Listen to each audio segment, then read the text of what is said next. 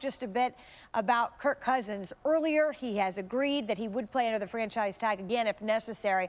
But this question, will the 49ers or perhaps even the Browns make a serious play for Kirk Cousins? Well, Wendy, Adam mentioned that Washington will use the franchise tag on Kirk Cousins, which Detroit will draft one of the top running backs this year, given the year they just had.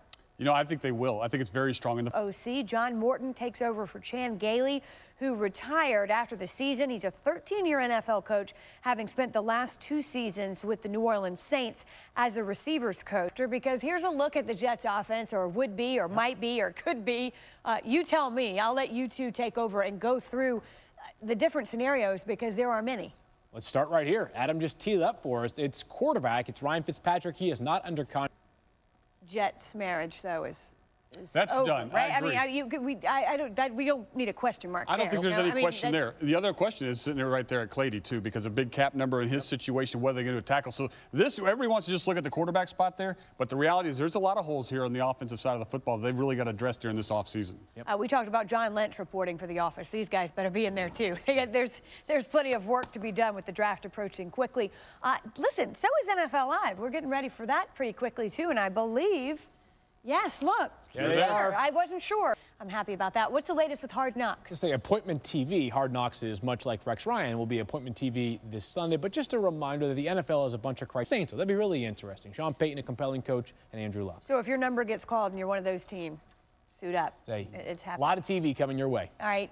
Listen, when you win the Super Bowl, there's a payout. When you lose, there's also some money. What's the difference between the two? Yeah, these two teams are competing right now this weekend to see who can win. The loser, quote unquote, of the 2 games will walk away per player active roster $129,000.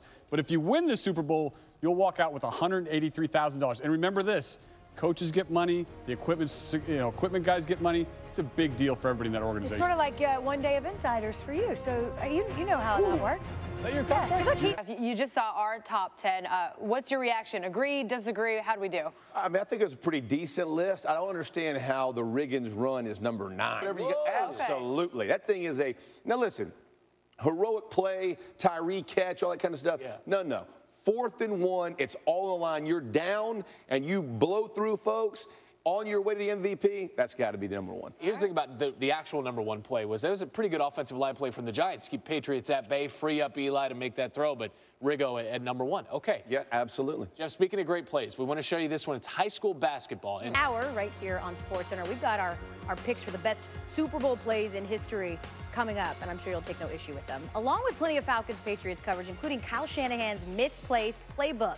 Carelessness, our experts will weigh in, but we're going to start about 3.5 hours north of the site of Super Bowl. Biggest storylines as we head into Sunday, and we'll start with number 5. What you got, Phil? This is also an addition of not overthinking things, Elle. Okay. This is big picture now, the Super Bowl. We're getting close to it, just a handful of days away. How did the Patriots slow down Julio Jones? He wasn't 100% in the NFC Championship game, and all he did was 9 catches, 180 yards, and it applies to both offenses. The Patriots have this sort of 3-headed attack, like Garrett Blount, Dion Lewis, and also James White. They can each kind of do a little, both of them. Especially, we saw people saying over the last couple of days, Joe Montana, sit down. Great, but it's Tom Brady now. Tom Brady on Sunday. 5 rings, yeah. 1 for the thumb. That right there says it all. And the Falcons pass rush, if you're going to slow down Tom Brady, we've seen him in 2 Super Bowl losses be impacted season, kind of neutralized Von Miller during their matchup with the Broncos this year.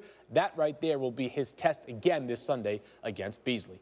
And then finally, bring it on home here, a chess match. On the right side, Kyle Shanahan, the red-hot offensive coordinator and soon-to-be 49ers head coach. On this side, it's the bearded defensive wonder. It's Matt Patricia, the defensive coordinator for the Patriots. Literally, and it will help your chances, Kyle. That would certainly help. Field Yates with his top storylines heading into Sunday Super Bowl 51.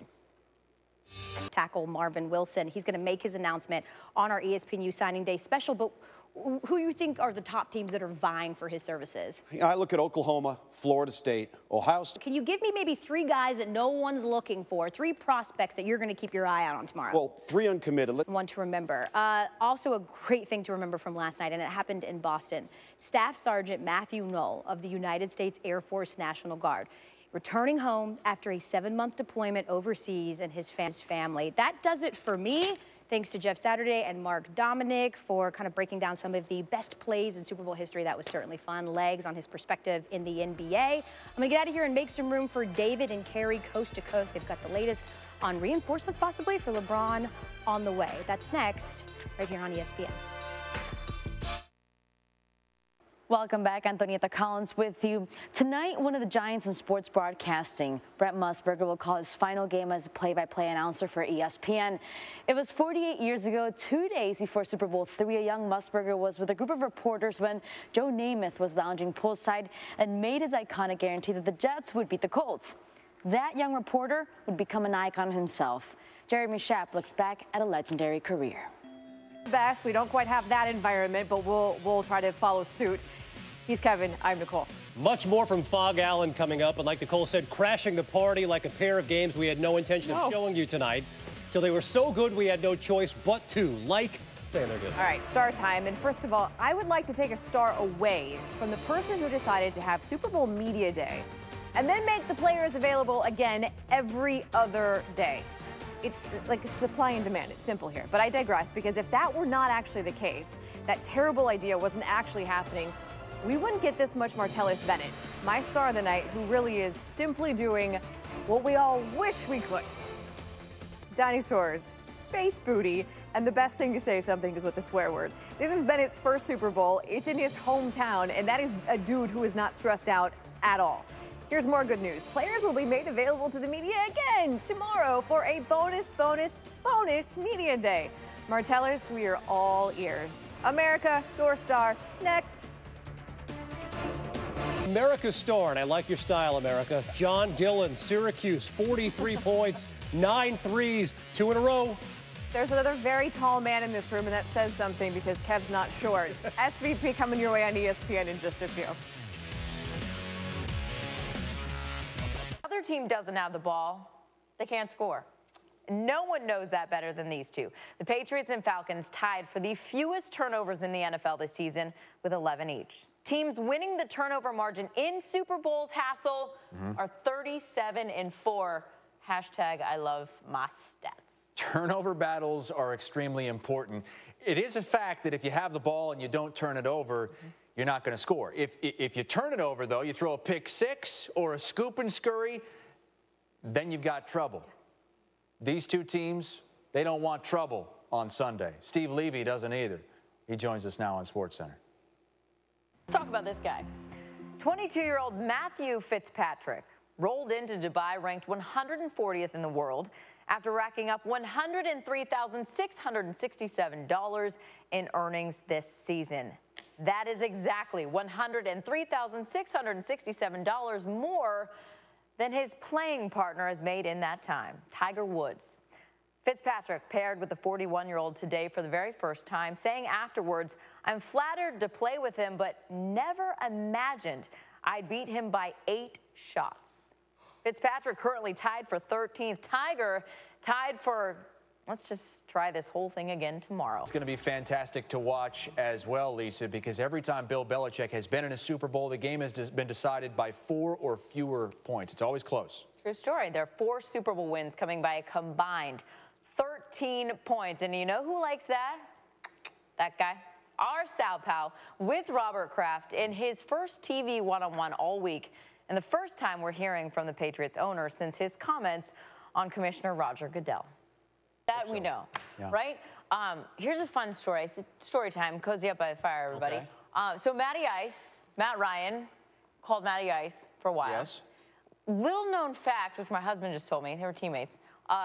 He's been called Matty Ice since he was a kid because he loved rapping Vanilla Ice. So rapping he's been Vanilla called Ice, so that's what Matty Ice since he was a kid. Huh. But, like, it's been lost, and everybody thinks, oh, he's got ice in his veins. Right. He's playing so well the last few years. Matty Ice, no. Vanilla Ice, baby. That's your story time with Lisa Kerney. The Rockets blew a huge lead. We got that coming. Vanilla Ice rap. I mean, who doesn't love it when a grown man in khakis tries to dance? All it took was National Fax Machine Day for Jim Harbaugh to bust a move, Usher style. Now, one of Harbaugh met at an event for the former First Lady Michelle Obama just last month. The two hit it off so well that not only were their dance moves shared, Harbaugh made Usher one of Michigan's honorary captains for 2017. Mr. Khaki and his moves. My star of the night, Kevin Starr, and yours, America, coming your way. And it was sort of obvious. Tara Vanderveer, how could you not? Super Bowl halftime show. We all remember what happened the last time it took place in Houston. The phrase wardrobe malfunction was born, thanks to Janet Jackson and Justin Timberlake. Well, tomorrow night, Lady Gaga will own the halftime stage. The league reportedly has asked her not to get political, but you can bet she will have a million reasons to do what she wants because she was born this way and will indeed get the applause. Applause. We will all be watching. So will Josina Anderson's special guest. I'm with our NBA analyst, Brad Daugherty, who just happens to be the defending champs. I'm talking, of course, about the Cleveland Cavaliers. And as you know, Brad, when you watch this team, sometimes you look at that offense and you're like, oh, my goodness, they are explosive. And then sometimes you look at them and you're like, wait, is this the same team? They look boring. They're standing around, especially Kyrie Irving. Let's focus in on his play of late. Is it consistent enough in a positive way?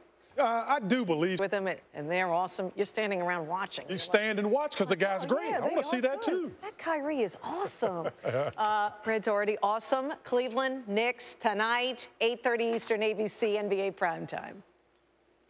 We are live, and you know what, Jay? Between the two of us, we have been at ESPN for, I'm not going to count on fingers, 38 years. That's right. 14 for you, 24 for me. Man. But get this, Chris Berman, he's been at ESPN since the beginning of ESPN, which was exactly 38 years ago. I love the clock. Remember clocks, people? It's so good. Look, Chris is on the Mount Rushmore of sportscasters, no doubt about it. We all owe Chris a huge debt of gratitude. As he transitions into his new role here at ESPN, Chris Berman, a.k.a. Boomer, a.k.a. the Swami, with one last 2-minute drill. This brand new live edition of SportsCenter. Coach K, he's back. Get it? Duke's man in charge returns to the sidelines after a disappointing month without him. We're going to bring you to Durham live. Plus, I'm thinking of an NBA team that starts with W on a huge streak. It's not the Warriors. Why you should be paying closer attention to the Wizards. And it all comes down to the food. I was just talking about the food.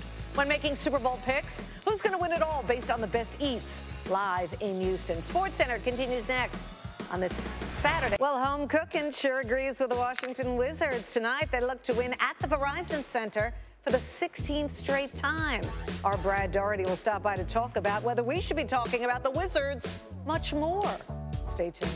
Thanksgiving, Christmas, and Super Bowl Sunday, the 3 days in the calendar year where I give you permission to go off the wagon, as I like to say, and eat to your heart's content, and then eat some more. It's what I do. Not sure if Hannah Storm does, but I know food has to be on our mind on the day before the big game. Elko and the future of the New York Islanders in Brooklyn is uncertain right now. The move from Long Island 2 years ago to Brooklyn has not been a bonanza. Officials at Barclays Arena said this week they're not counting on any revenue from this team beyond the 2018-2019 season. Well, upon hearing that, the governor of Connecticut and mayor of Hartford offered a solution for the Islanders. Move to Hartford. Remember, that city lost its NHL franchise back in 1997 when the Whalers moved south to become the Carolina Hurricanes. So don't hold. Get some inside info from our Pac-12 reporter, Chantel Jennings, who joins us live from Eugene. Dylan Brooks, Chantel, took over Friday night against Arizona State, scoring 27 points, hitting the go-ahead 3 for the Ducks. What has he told you about his development this season? Well, right, I mean, and the Wildcats could set up a tiebreaker with a win tonight. So who will be the catalyst for Arizona? I think it'll be Trier. You see this guy who's been... But you know what, Chantel? How do the Bruins continue their team's momentum and don't look ahead to next week's big game against Oregon? I think that's the fear with any team, especially any young team. You have 4 Eastern on ESPN. What a good one. Thank you so much, Chantel. Good seeing you. Good seeing you guys. Thanks.